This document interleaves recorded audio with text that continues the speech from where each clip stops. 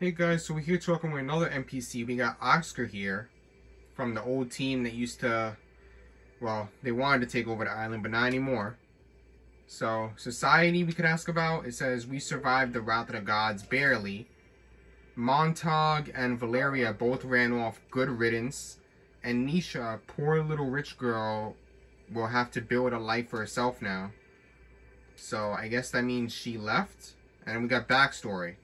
I didn't grow up a society brat like Nisha and Hope. I fought for everything I got. I earned it.